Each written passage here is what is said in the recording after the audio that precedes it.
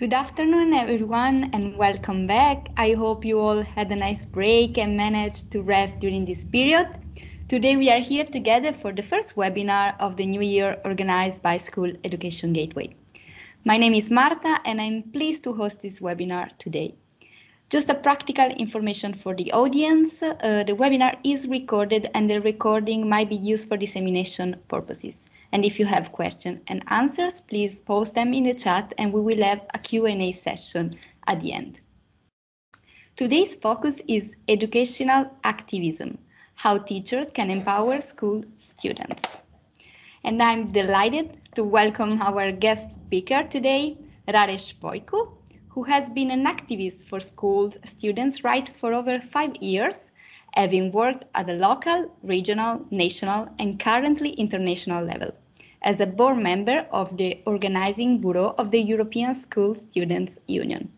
He is passionate about enabling young people to understand the importance of speaking up and defending their rights. He is currently part of the European subgroup on Pathway to School Success, and he is also pursuing the Global Law Bachelor at Tilburg University in the Netherlands. So without further ado, I would like to welcome you, Rareș. The floor is yours. Yes, thank you so much, Marta. Can you hear me well? Yeah, we can hear you perfectly. Amazing. Thank you so much for inviting me, and thank you so much for the amazing introduction you have given me. Good afternoon, everyone. It's very nice to see you all here, and I'm very glad to see that we have a lot of attendees for what is or what might seem at first a very specific topic to tackle. And I'm very happy to know that most of you, the attendees, are teachers, and it fills me with joy to know that teachers are actually interested in helping their students raise their voice and fight for their rights and self-organize. But this is something we're going to be delving into a bit further into the webinar. But as Marta said, my name is Rareș Voicu. I'm from Romania. Originally, I'm from Bucharest. I'm 19 years old. And I'm currently in my first year of university. I'm doing law in the Netherlands, and I am a board member of the Organising Bureau of European School Students' Unions. We are the only European organization that represents the rights of school students at the European level, and we are a platform for collaboration for school students at the European level. We have member organizations in most of the European states. And I'm very glad to be here with you once again. But without any further ado, I think we can delve into the topic of the webinar, which is, as you all know, educational activism. More precisely, how can teachers, so how can you empower school students? But first of all, I think it's very important to delve into the topic by giving a bit of a definition to all of this, because for most of you, it might seem maybe as a very new concept or something you haven't really heard of before up until this point. So the first part has been fulfilled, the fact that you want to learn more about this, but now actually delving into what education activism is. So there isn't a single definition for education activism that we could pinpoint and say, yes, this is what activism means. This is what the essence of activism, or the essence of activism is. But to sum it up very clearly and concisely, I would just say, first of all, that activism is not something. At first, it might seem like something maybe disruptive or something that can have negative connotations, but that's not the case. And I would first like to start by telling you that activism is for everyone, and especially school activism is for everyone. It's for teachers, it's for school students, it's for parents. So basically, the entire school community can take part in school activism. So what does this precisely mean? Basically, school activism means getting engaged, again, as a school student, as a teacher, as a parent, at a school level, to better the educational climate and the educational act at a school level. So it basically means fighting for the rights of school students, for the rights of teachers, for a better educational system at a school level, and maybe even at higher levels, at government levels, at policymaking levels. So it's very much so based on a community and on the sense and on the need of the school community to to fight for the rights of its stakeholders and to fight for the betterment of the educational system. So to sum it up, education activism is a fight. And it might seem a bit aggressive to say fight at first, but as we'll see further along the webinar, you shall find out that sometimes it really can be a fight. And I'm sure that in your experience as teachers at a school level, you've oftentimes faced a lot of problems, maybe lack of resources, or maybe outdated curriculum that no longer serves the interests of your students, or is not updated to the needs of society. And maybe sometimes you felt powerless, or sometimes you felt as if there's nothing you can do to better the educational system in your country, to better the school that you work in, or the schools that you work in. That isn't true. So what we're going to explore today is the opportunities that you have, first of all, to help your students raise their voice and fight for a better educational system for us all.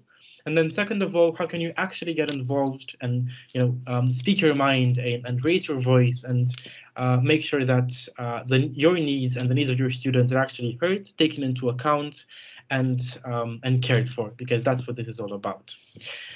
So this is what education activism means. But moving further along, we'll find out that a big part of educational activism and fighting for a better educational system takes part in a bit of a broader framework, what we like to call school democracy.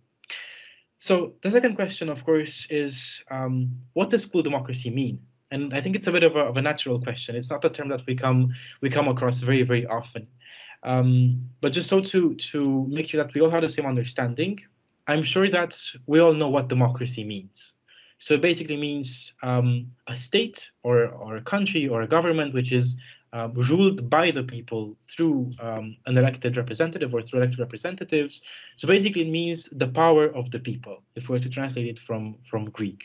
And if we are to put that in the school in the school context, it basically means the same thing.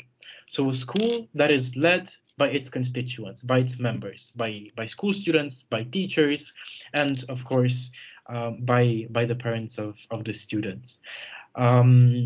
And it's very important to have this concept in mind and to start this webinar and to start this journey towards school activism with this very, very clear concept in your head, that schools and school communities in general must be led by their constituents, by their stakeholders, be them teachers, be they school students, or again parents.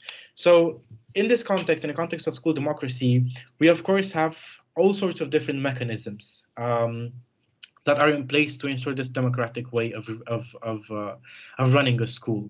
For most of us, it might be, for most educational systems, it might be a school board, which is made up of representatives of teachers, of school students, of parents, and which make decisions on the school budget, or the school timetable, on how the school should function, like the long-term strategy of the school management. So we have all these sorts of bodies and organisms at a school level which make decisions on behalf of the teachers or of the students. So it's only natural to pose the question, how democratic are these organisms in reality, and how much do they truly represent what school students want, what teachers want, what parents want, and how much do they actually fight for a better educational system? So this is the question that we're starting from, because we've seen all over Europe, in almost all of the member states of the EU, we've seen a great reduction in democratic spaces. Less and less people go out to vote in elections. Less and less people make their voices heard or want to make their voices heard. Less and less people actually have the opportunity to talk to decision makers, be they members of parliament or local authorities or whatever other action of the sort. And it's a very grave situation that we're in, because democracy can only survive and democracy can only move on if we, its subjects, actually get involved and actually speak up for our rights and actually keep those who are in power, if we keep them accountable for their actions, and if we actually get involved to steer this very unstable ship that democracy can sometimes be. But so now that we've given quite a comprehensive definition of school democracy, and also we've defined what the democratic processes at a school level are. So we're talking about school boards, we're talking about administration councils, we're talking about advisory councils at the school level. So any sort of mechanism through which school students and teachers can actually take part in decisions that are being made at a school level. This is what we mean by school democracy. And so now the question is, how well do these bodies actually function? How well are your opinions and your reviews and your wishes actually represented in these bodies? And for this reason, I would like to invite you to fill out a Mentimeter. I don't know how we should do this right now. Eleonora, should I share my screen with the Mentimeter, or can you open the link? Yes, I'm going to share my screen, Rareș. Thank you. Thank you. So the question that you're going to be asked to answer is if you take part in democratic processes in your school. So that can mean, to have a definition, that can mean either getting involved in the school boards or talking to the principal of your school about issues that affect you and your students. It can also be about fighting for your rights and speaking up when things go wrong. I don't know if you can see the code for joining. We're going to post it. Okay. The Menti code will be posted just in a minute in the group, in the chat of the meeting.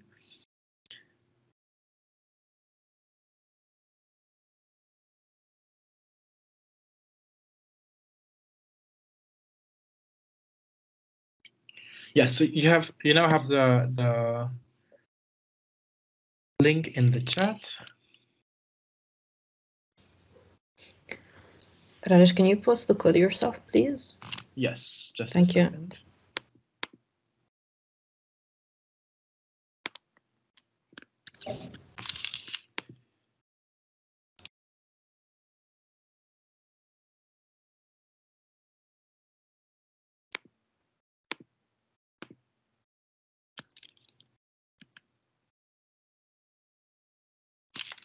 I've just sent the code in the chat as well. So please go to menti.com, so manti.com, and use the code that I've just posted in the chat. Yeah, so basically what we're referring to in this context is whether or not, again, you have run for a position on your school board, you have encourage your students to run for positions and for such position in the school board. If you voice your opinions, if you've filed petitions with the school administration for something that was going wrong. So we see a very interesting division. So 2 respondents so far always take part in democratic processes in their schools. 1 person sometimes takes part in these processes, and 2 people never take part in such processes. The Menti is still open, so please continue answering so we can have a bit of a perspective on the topic. I'm going to post the code again in the chat so it's accessible for everyone.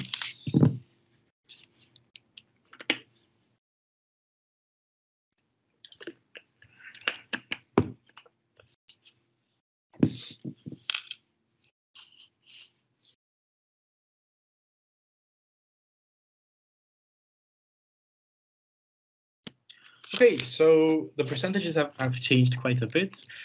So far, out of 15 people who have answered, 8 people always take part in democratic processes in schools. 5 people sometimes take part in these processes, and 2 people never take part in them. I'm going to post the code again. Maybe Mrs. Dulceru, maybe you can see it now.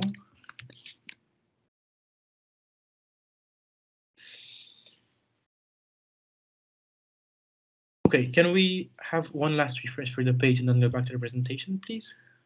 Oh, actually, no, because there is another slide. Okay, so the percentages, as we see them right now, are quite good. I'm very happy to see this, as most of you who have answered have actually do get involved at least sometimes in democratic processes in your school, and most of you do that on a constant basis. So for the final part of the session, maybe we can actually talk a bit about what these bodies actually are and what they consist for you, and we can have a little discussion at the end of the session to see how these bodies actually work in your country, and how we can learn from one another in the practice of getting involved in these processes. Okay, thank you so much for your answers. You can keep answering, and we will make this Menti slide available to you after the meeting. I think that can be arranged. But so now that we talked about democratic process in schools, we're gonna circle back a bit to the main topic of this webinar, which is how you teachers can actually help students and empower students to get involved in such processes and to speak their minds, to speak up for their rights, and to self-organize in such a way that allows them to actually be able to defend their rights and to fight for a better educational system, which actually caters to their needs and which actually has them as the main actor in the center of their education. So I'm sure that many of you have worked with or have at some point supported school students' councils. Regardless of the level, be it at a school level, at a regional level, at a local level. I'm sure that most of you have heard of or have worked with these sorts of councils. They're maybe one of the most basic forms of student organization that we can find in schools. And I'm very curious to see, apart from these students' councils, what are the methods that you have used so far to encourage your students to speak up? So what are the methods that you have put in place up until this point to actually encourage them to be a part of the school community, to ask questions, to voice their opinions, to fight for their rights? So we're going to stay on this Menti. The code is the same, but we have another slide, and this is a slide with open questions. So you can actually fill in the answer by yourself and just say what are the methods that you use to empower your students to make their voices heard. I don't know, you can share resources with them about how they can self-organize, or you can offer them support in creating an organization. There are a lot of ways to do it, but I would like to hear from you, and maybe this can also serve as a space for exchanging good practices in how you help your students make their voice heard.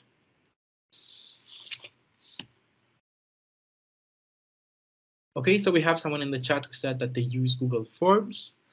Yes, this can also be, for example, because I suppose that you use Google Forms for feedback, maybe after lessons or after a semester.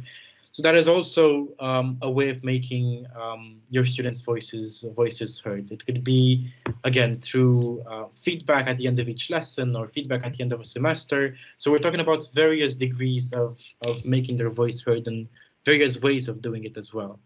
So right now the floor is yours to tell us a bit more about this.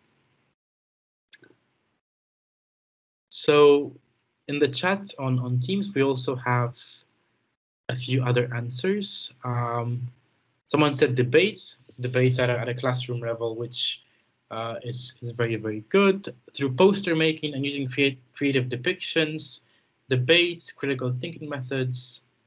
Hasn't changed the slide on Menti. Okay, I think maybe now it should. Yeah, I think now it should work. Apologies for that. It was an error on my side. But now you should see the slide on Menti as well, and you can put your answer there. Thank you for pointing that out. Okay, so we see debates, poster making, critical thinking methods.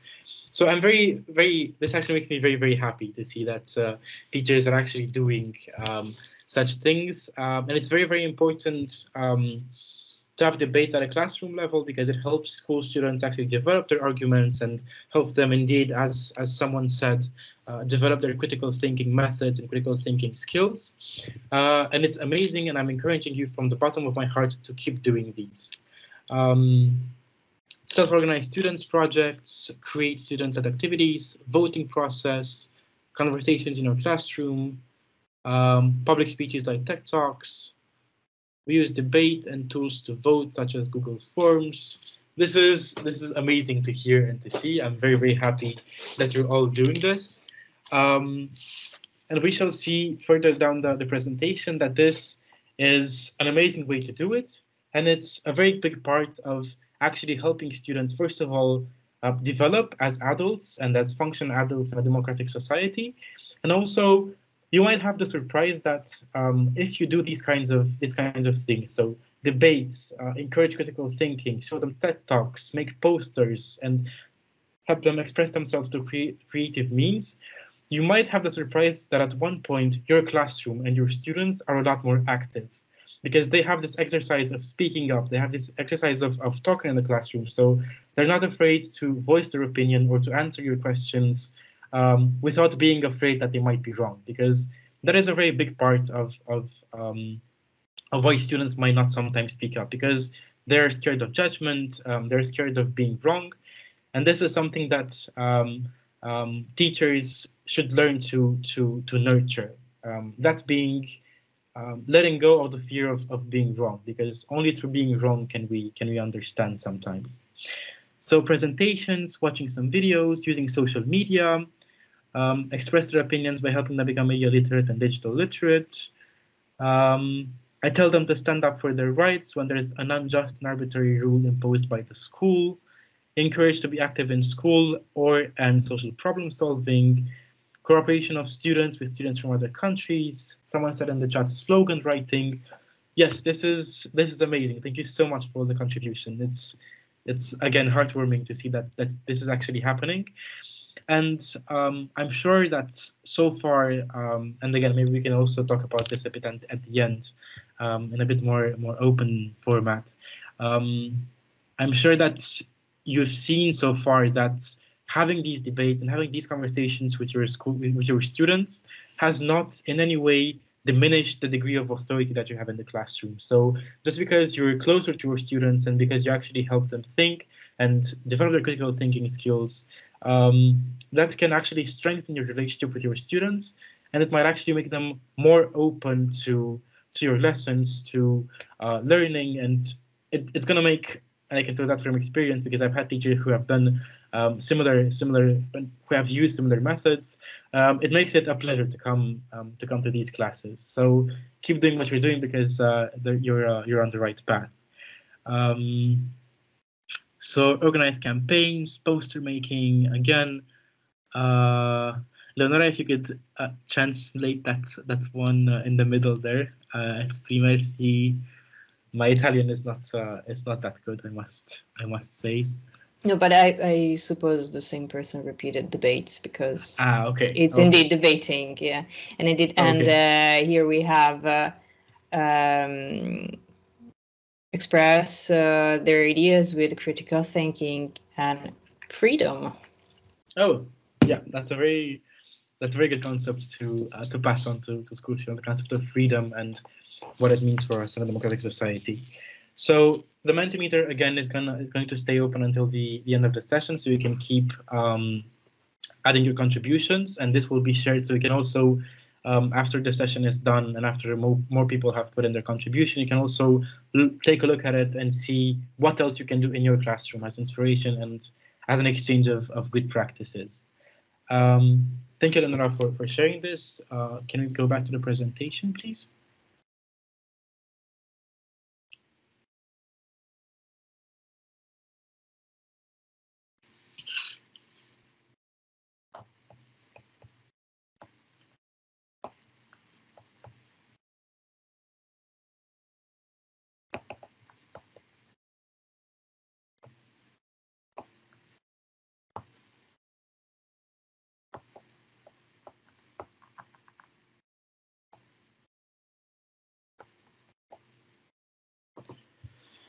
Okay.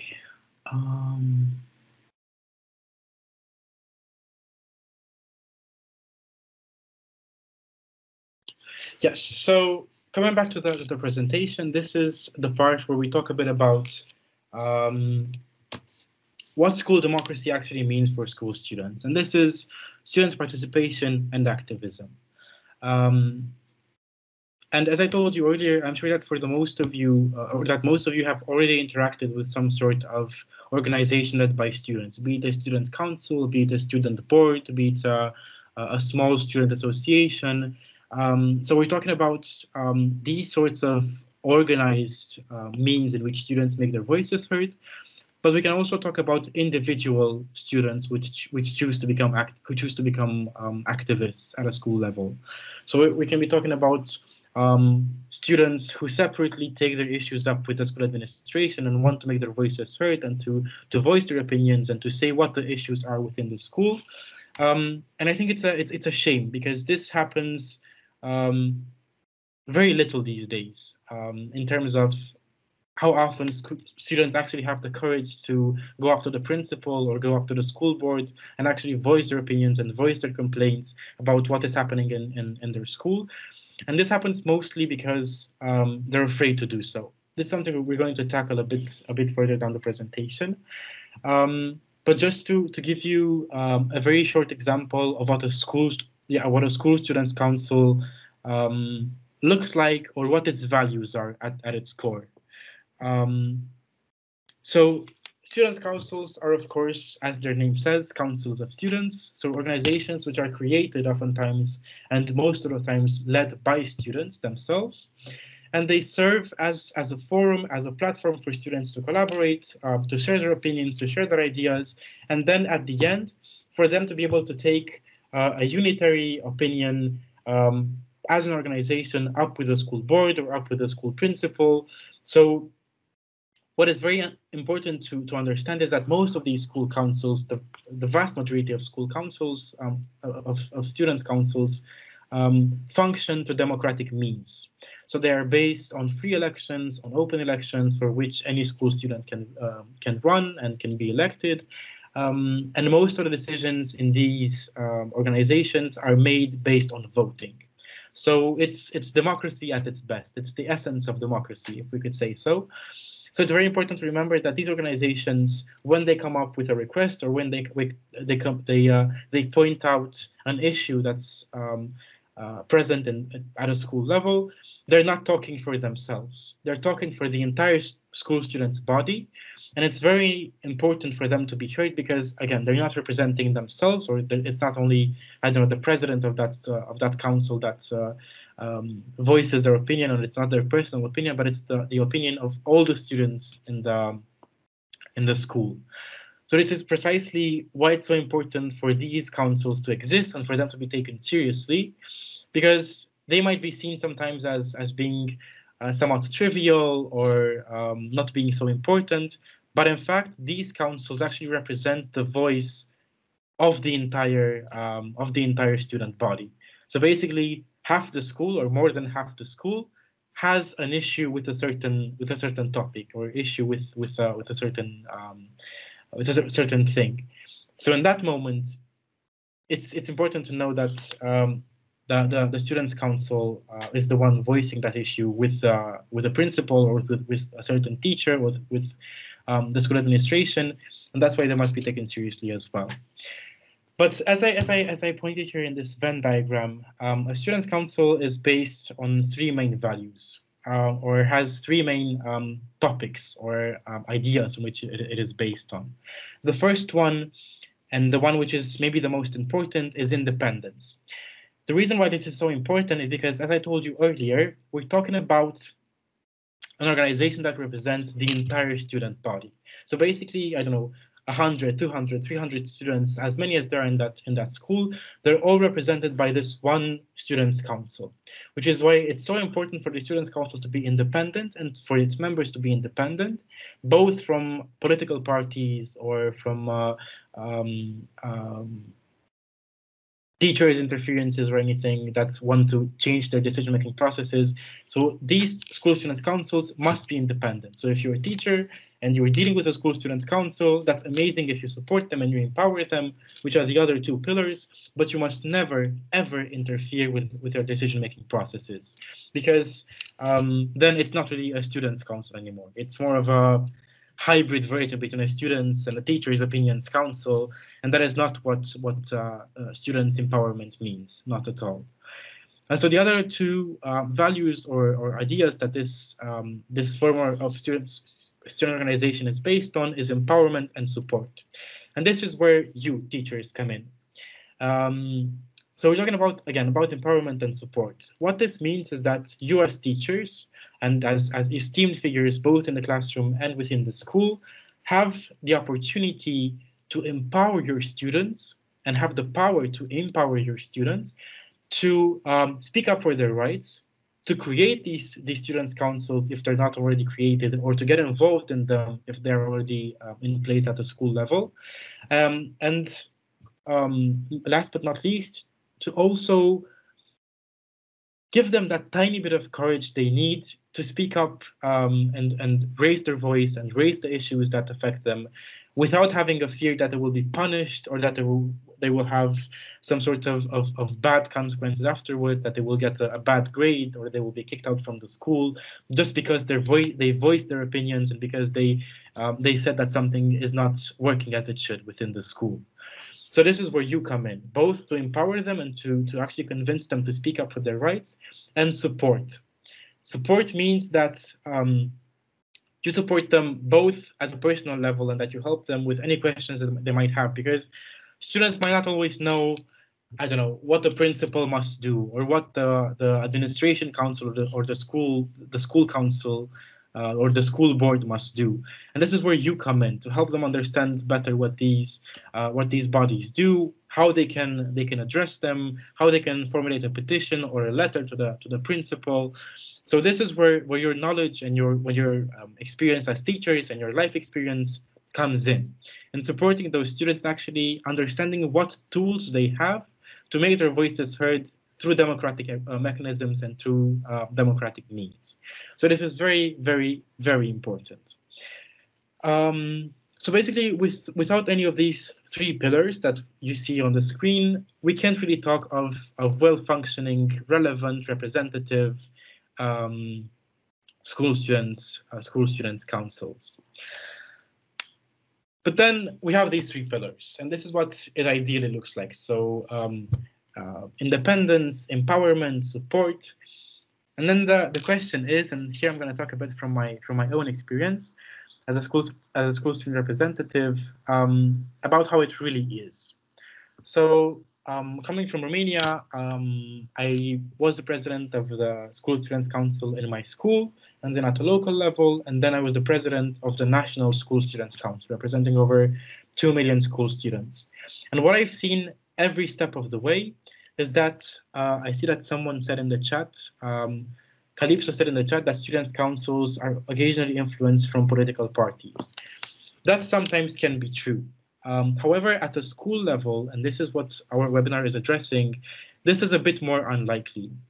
Most of the times at a school level, the issues that's these councils and school students who raise issues or who are active or who are activists face is, first of all, again, the fear of punishment, either by teachers or by the principal or by the school community, and they feel like if they speak up or if they voice their opinions, they're doing something wrong. And then I can tell you from experience that when I was 15 or when I was 14 and I just gotten into high school and I got involved in a students' council, I almost felt like I was the black sheep of the school. So I was that person that teachers always looked down upon because we were seen as always wanting to create a scandal or to be against everything and yeah, things of the sort, which cannot be further from the truth. This is not true at all. Every school student representative that I've met in my life so far, and I've been doing this for 5 years, has been willing and wants to work with teachers, wants to work with the school board, with the school administration, to make things better in the school and to make things better for school students as well within the school community. So if there's anything you take away from this webinar, and I think there's almost 100 teachers in this webinar, if there's anything you can take away from here, just at a first glance, is the perspective that you have on students' councils. So they are not made up of these naughty students that only want to create disruptions and again scandals in schools. They're created by young people who have decided to speak their minds, and by young people who have decided to fight for their rights. And in my opinion, it's your duty as teachers to support them and to help them again know what their rights are, fight for these rights, because at the end of the day, it is also your role as teachers to form adults and to train adults that can be a functional part of society. And being able to voice our opinions and to fight for our rights when they are infringed upon, that is a fundamental part of being an adult and of being a member of society. So this is the plea that I'm leaving you with from my own experience. So just be open, listen to school students and to their representatives, and try to support them as much as you can by using the following tools. So now we're going to talk a bit about what are the do's and don'ts of school student participation from a teacher's view. So basically, from what I've encountered in these past 5 years at all levels, I've put together a few pieces of advice that I can give you in terms of what are the things that actually help students become activists and to fight for their rights and to fight for a better school community, and what are the things that interfere with their self-organizing processes and um, with their involvement in school democracy and in school activism.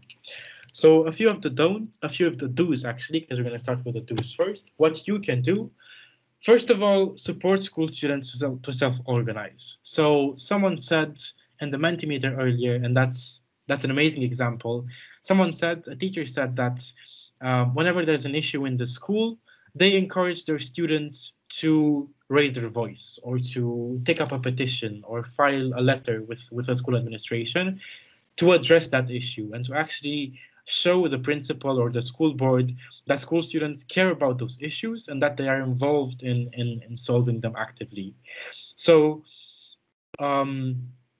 basically what this means is that whenever your students raise an issue, and it might be a very serious issue, either that, I don't know, the school budget does not cover the price of heating, and that is they have to suffer in the cold during classes, or that school transportation is not available to them and they cannot get to school because they cannot afford it, or that their school allowances or any other kind of support money they might receive from the school is not being paid.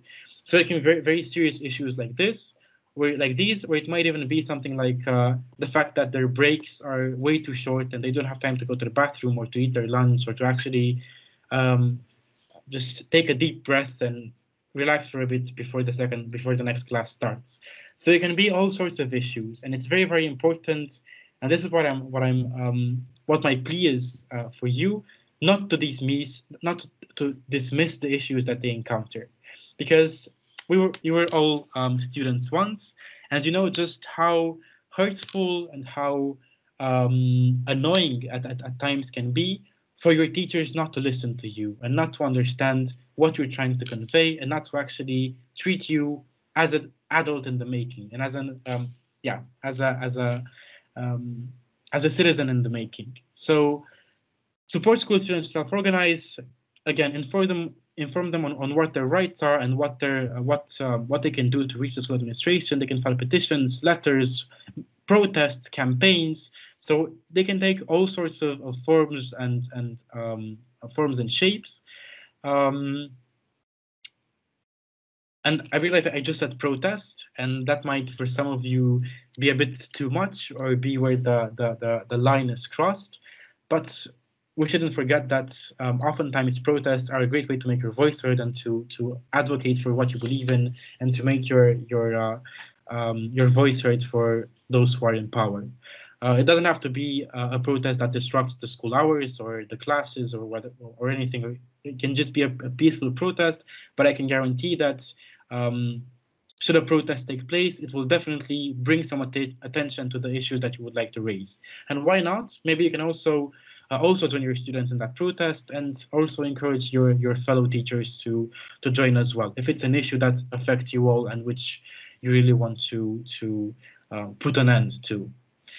The second one is advocate for their participation in decision-making bodies within the school. This is fairly straightforward. So if you're a teacher who is engaged with the school board, with the school administration, and you see that there are no students at the table when decisions are being made that affect them, speak up.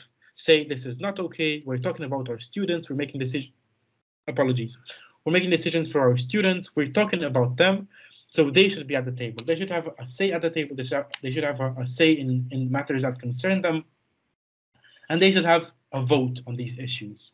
So this is also what you can do. You can ask the school administration, you can ask the school board to include students and demand that they include students in decision-making processes at the level of the school. And this is going to mean a lot more coming from you as teachers, as respected members of the school community, and of course everything that comes with that, than it might be when it comes from a student. Because if a school doesn't listen to students in the first place, it's highly unlikely that they will listen to them when they ask for a place at the table.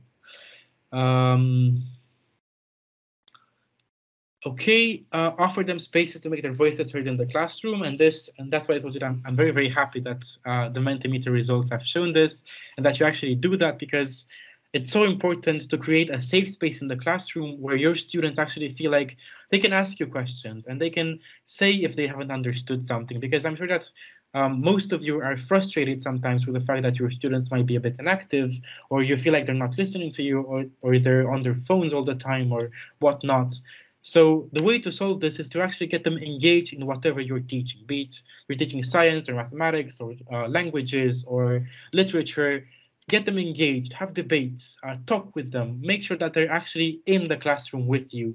That is so important. It actually empowers them to voice their opinions and to ask the questions and say if they haven't understood something in the moment. And it also gives them a bit of courage to speak up further on as well in their life. So yeah, it can really make a very big difference. I had a teacher when I was in high school who always encouraged us to ask questions and to get us to think and get our gears grinding. And if no one had a question, our teacher would ask us a question to sort of get a debate going on. So, and these are almost the only classes I remember from from all of my years of high school. So just so you know what a difference it makes in the long term for school students.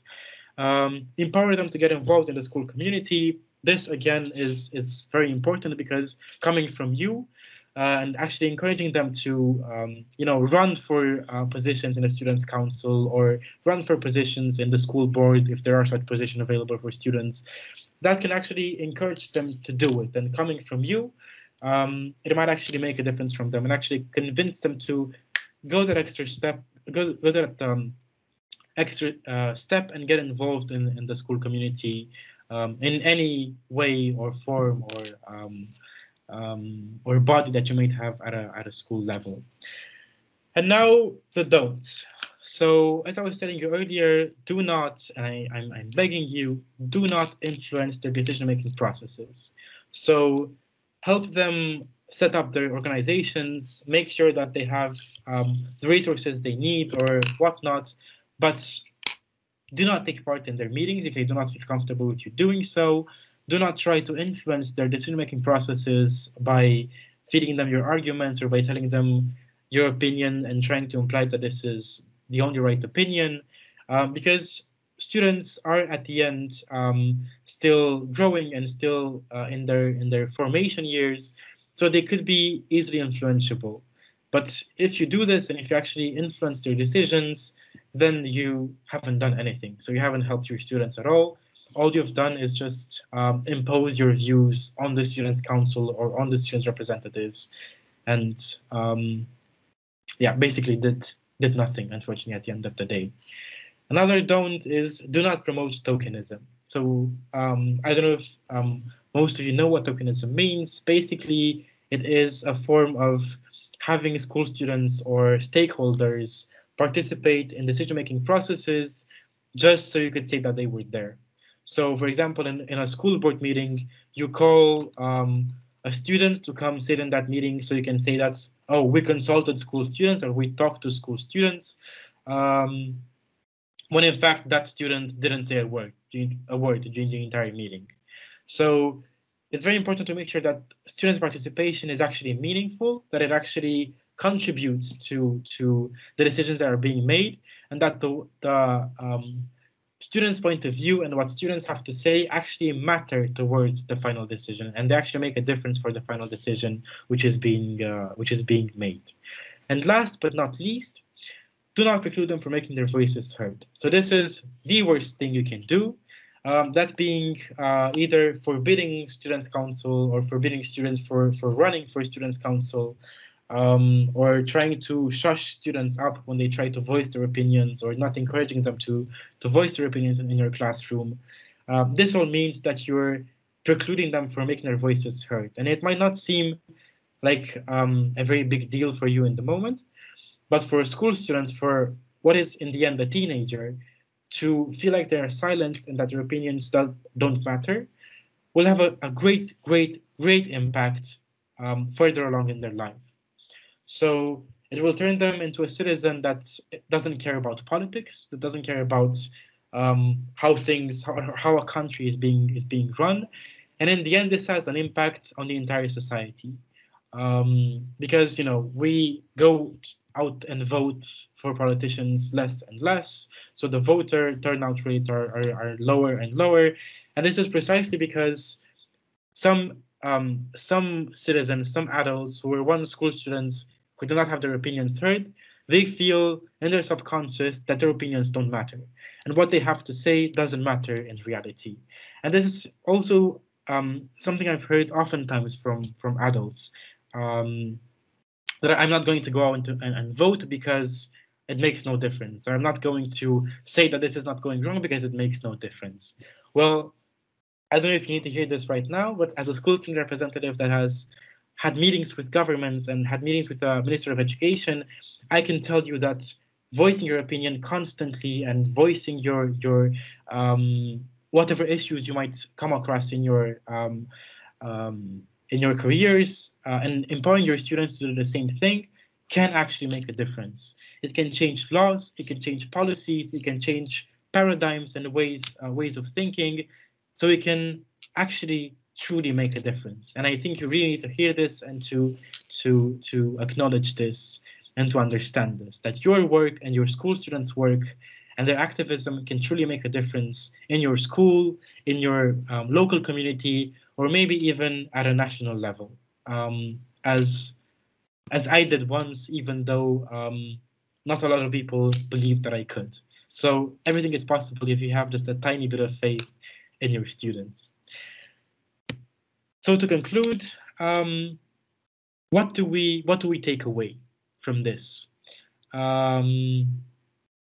First of all, support school students to self-organize, stand for their rights to participate in decision-making processes. So when no one thinks that students should be at the table, be that person that says, no, we are talking about them, we're talking about our students. They should have a say in the final decision. They should have a say in what we're going to decide, and what we are going to decide for them. So advocate and ask constantly and make sure that there are students at the table, because otherwise, if because we are a community at a school level, right? We're teachers, we're school students, we're parents. So if one of us suffers and if one of us is excluded from the table, be it students, be it teachers, be it parents, it won't be too long before the school board or the school administration might see that there's not really a community at all, and they're going to care even less about hearing the opinions of the stakeholders. So if you don't encourage your students to make their voices heard, and if you don't fight for their rights to speak at the table as main beneficiaries of what is going on in the school and of the education process, basically, you might want to realize that democracy in your school is decaying by the day. And at one point, you might even find yourself kicked out of these kinds of meetings. And yes, condemn tokenism whenever you encounter it. And I've seen that in the chat. This has sparked quite a bit of a debate what tokenism means. But yes, it's you got to the meaning of it, basically. What it means is having stakeholders, for example, students, teachers, parents, at the table where decisions are taken, without them actually having something to say in the final decision. So just having students at the table, for example, just to say, oh yeah, we've consulted with students and we've asked students what they want, but it's not actually meaningful, and it's not actually caring for the students' opinions at all. So yes, this was pretty much what I had to talk to you about. I think we can. But yes, I'm gonna pass Yes. it back to you. Yeah, thank you very much, Rareș. Thank you for this great presentation. I'm sure I can state this on the behalf of all the participants. More than one teacher in the chat said that it was really useful to hear all this from a student's point of view, of course. And I think you really managed to combine your personal experience with wider practices, highlighting really how teachers can play a key role in enabling the students to self-organize and fight for their rights. So I think it was a really great presentation, and it was also nice that the participants had the opportunity to express themselves in the chat and contribute, bringing some experience as well. Actually, a nice interaction and a nice conversation is being created in the chat. And of course, thank you very much, Eleonora, for supporting us from a technical point of view during the presentation. But definitely now I would like to leave some time for the questions. We have actually some questions, so I'm gonna read them out loud for you so you can reply. Okay, is that okay? So the first one is, do you have experiences with students' involvement in decision making at primary school or even pre-primary age? Yes. So basically, in the work we've done so far with school students' involvement, we've worked with frameworks for involvement of students in primary and pre-primary education. And of course, the mechanisms for getting students or pupils involved at those levels are widely different than at a primary or than at a secondary or upper secondary school level. So what we've seen is that when talking about pupils or children who attend kindergarten, for example, these democratic processes have to be very much so simplistic. For example, if they also have lunch at school provided by the school, maybe you can do some sort of elections weekly. So you can do an election when they have to decide on what they would like to eat for lunch, between, I don't know, a cupcake and a cheesecake or something of the sort for dessert. Or also getting them to what I'm thinking of right now, and what I've paused is because I've thought of something that's someone said in the chat, and that is that the key behind all of this and behind students' participation is to actually truly listen to students' opinions. And I think that this applies in the primary and pre-primary stage as well. That meaning that, of course, you're not going to address the same issue that you're going to address at the secondary school level. So we're not going to talk about the budget or having pre-primary school students on the school board, but you can start up conversations in the classroom. For example, those which conversation which can develop the rights of these pupils to can develop the ability of school students to make a choice and to voice their opinions. For example, when it comes in their schedule, like their timetables, or their when they should take a break, or again what they would like to eat for lunch, or where they would like to go for the classroom trip, or what they would like to talk about in today's arts class or science class, or practical abilities, or whatever it's called when you draw or paint and everything of the sort. So there are ways to actually listen to your students regardless of their age. And there might, as teacher, you might actually be surprised to see how often school students or pupils or children who attend kindergarten have something to say. Of course, at very different degrees of complexity, but if you actually create a space in which students feel like you care about their opinions and you care about what they have to say, not only are they going to be more open towards starting these conversations themselves, but also they're going to have a lot more trust in you when having these debates in the classroom, and they're going to be a bit more honest in such debates. And I saw that someone said earlier about how can school students be, if I may, Marta, because it sort of ties into this, about how school students can be encouraged to voice their opinions without teachers when some of them don't do that ever. So when they're on their own, the thing is, of course, when your entire life or when your entire school career as a school student, no one listened to your opinions and no one told you that what you think and what you are saying matters, it can be a bit tough at first to actually develop this exercise and to actually understand that, again, your opinion matters and that the classroom is a safe space for sharing your opinions and for sharing issues that concern you. So if you're a teacher that is trying to start a conversation in the classroom and is starting to create a safe space for your students, for them to voice their opinions, and at first they're a bit reticent or you feel like they're not really engaged in what you're talking about or in what you're saying, what the advice that I can give you is just keep going. So keep sparking these conversations, maybe with topics that might be a bit closer to their heart. So I don't know, not at first about I don't know, teacher salaries or how the educational system looks like and things of the sort, but with topics which might be a bit closer to them. For example, if they feel like what you're teaching them is relevant for them in this age, or if they feel like if they feel safe in the school, if they feel like their well-being is taken into account in the school space. So there are a lot of mild issues you can start with to actually create a culture of dialogue in the classroom. But if you need to hear this, hear this. It is a sustained effort. So it takes time to build this relationship of trust with your school students, with your students in general. But it's worth it. At the end of the day, I really think it's worth it.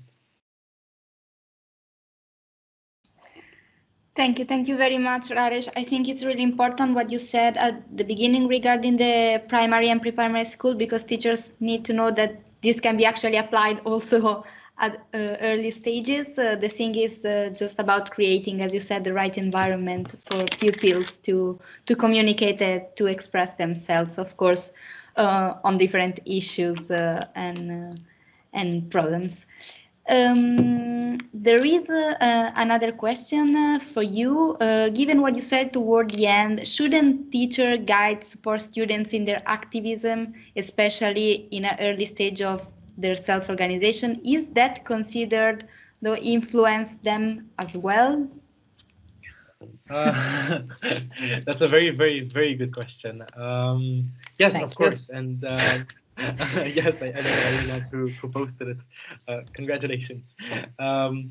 Yes, it's a very good question, and of course, because that's what this entire webinar basically has been about supporting school students in the first stages and actually helping them get involved in school democracy and in school students' councils and everything. But I think we have to think about what this support actually means. So, in my opinion, the acceptable support that teachers can offer students is, again, opening the classroom and being very open about having conversation in the classroom about issues that concern them, of course, without affecting the teaching process and everything, but this is, of course, implied. But having these conversations in the classroom, and by doing this, encouraging students to speak up, first at a classroom level, then if they have issues at a school level, or maybe even further, and through every step of this process, because I think this is what your question was pointing towards. Yes, school students need support, but this is only if, like, at a certain point when they actually start getting involved and they start taking part in school students meetings and they start attending meetings of the school board or filing petitions and having campaigns and everything, you can still support them. But oftentimes it's better to support them after they've developed and become student activists. It's better if you support them, especially when they ask for it. Because your support is very much appreciated, especially in the early stages. So getting them, helping them understand how society works and why it's important to get involved, and actually giving them the essence of that spirit of democracy and of being a part of a community. But then what they do later on, and I can tell you that as a former school student representative at a school level, is very much so tied to their own learning process. So even if they might make mistakes, even if they might, screw up a couple of times here and there, that is part of their learning process. And I think it's important to remember that, and to respect the fact that even though all of us have different learning processes and we learn in very different ways, there are our own ways to learn, and we should be we should get credit for that. Yeah, thank you very much, Rareș. I'll take just 2 seconds to inform the participants that we are approaching the end of the webinar, and we have posted the link to the feedback form in the chat, so do not forget, please, to save it and complete it after the webinar. And maybe, Rareș, if you have time, I have one more question that I think is really relevant considering the time we are living, and is actually how can teachers provide the mentorship online, can do all of these online given the current circumstances? That's a great question. Thank you. Well, most of us, of course, and even maybe people who are here in this webinar after an hour of being here are already tired of hearing us and looking at the screen. So we very much know, about Zoom fatigue, about Google Meet fatigue. So being in meetings all day and not having the willingness to do any more online meetings. But in this context of school activism, I think we can see this as an opportunity.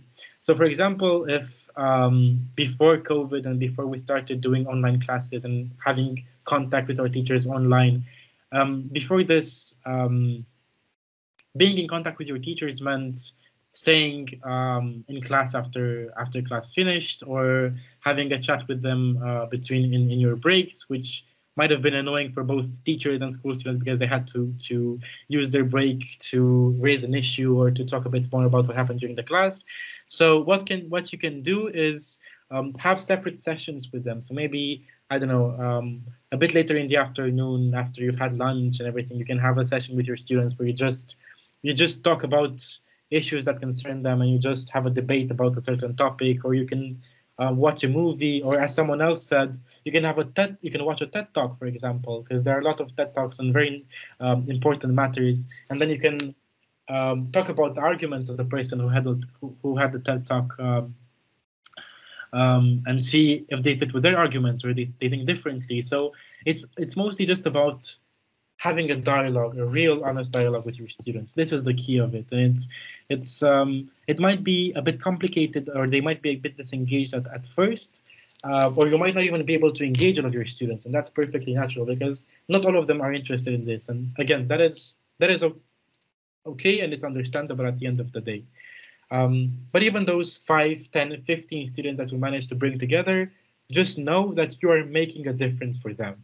And if you feel like it doesn't matter anymore, or that you can't keep going anymore, remember that for those students which you have empowered, you really are making a difference. And that's a very good reason to keep going.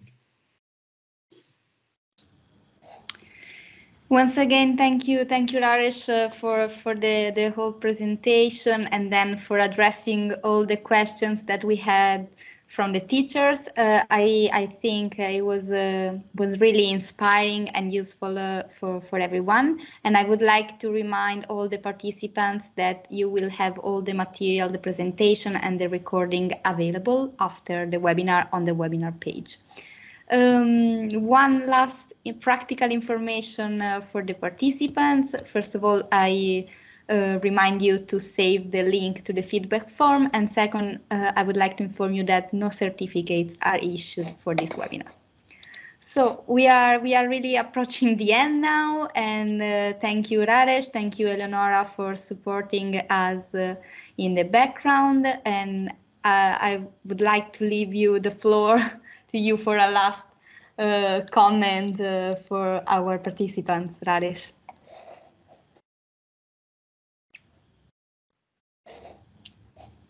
Yes. So as the last word, well, last couple of words actually.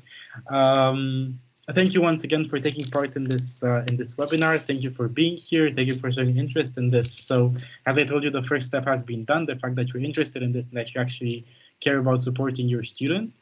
And yeah, what can I say? So if you've done this before, if you've encouraged your students to take action and to get involved before, congratulations, keep going. And if you haven't, then all I can tell you is it might be a tough journey at first, but at the end of the day, it will be worth it because you really are changing lives. And to be honest, in my opinion, that's what being a teacher is all about: changing lives and shaping minds. That's great. I think there is a lot of food for thought. So I would like to wish you all a good evening and see you for the next webinar next month. Bye bye, everyone. Thank you very much for joining us today.